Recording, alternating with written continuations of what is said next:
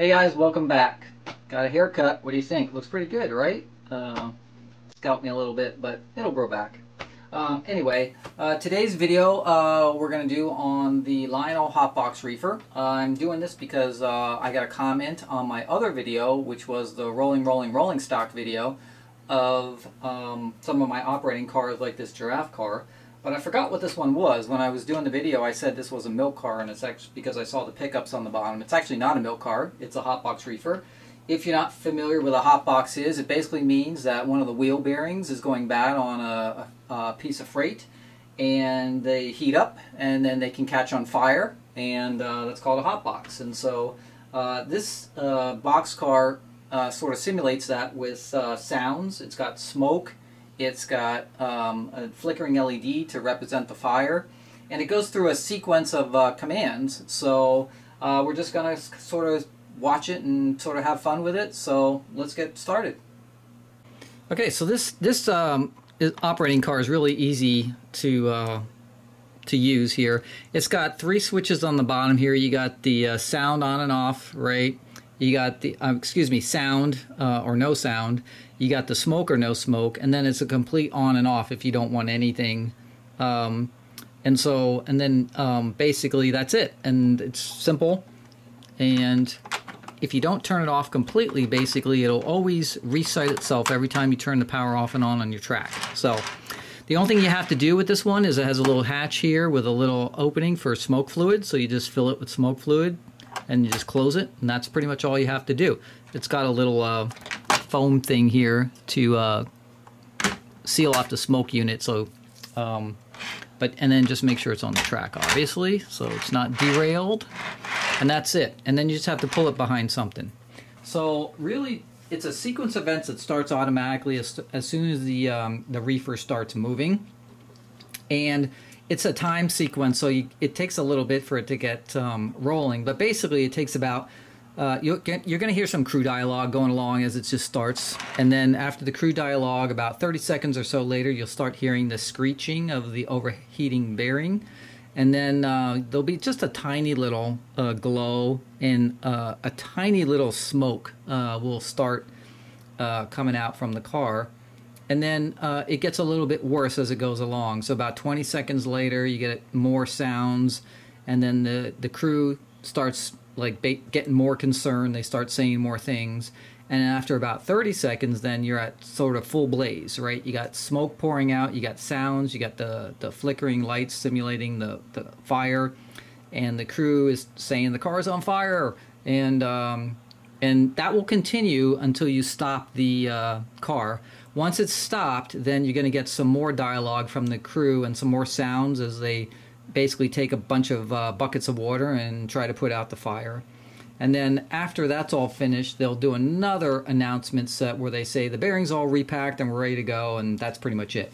And every time you start the car up, it'll, keep going on that same sequence. So again, if you want to turn it off, you have that switch on the bottom where you can turn it off.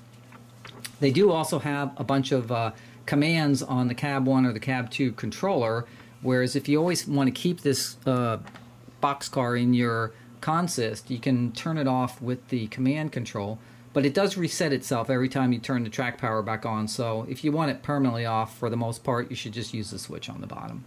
And that's pretty much it. There's a volume control knob on the bottom, and if you want it a little louder or softer, and that's all it is. So let's get it hooked up to an engine, and we'll just kind of follow it around and see what happens.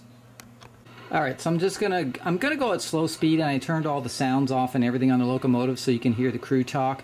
But there's gonna be a bunch of crew talk, and you're gonna see a bunch of stuff happening. So let's just go through the sequence. But hopefully I can follow it around, and you can see the full the sequence of everything. So just going to start up the engine, and then you'll immediately start hearing crew talk from the hotbox.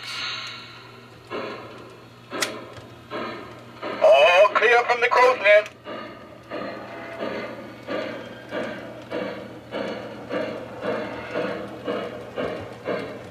Green signal ahead.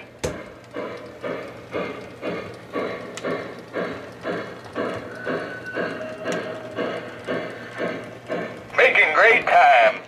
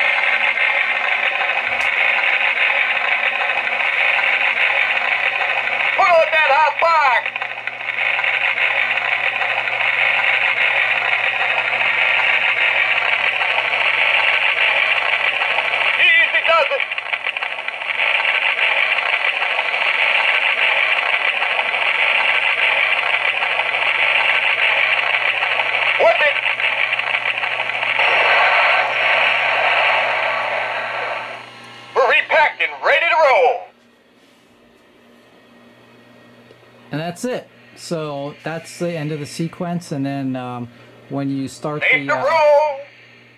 train up again, it'll restart the sequence all over again unless you turn off the switch. So that's Lytle's Hotbox Reefer. Pretty cool. Alright guys, Go. see you next time. Thanks for watching. Don't forget to subscribe and ring the bell to stay tuned for all the notifications.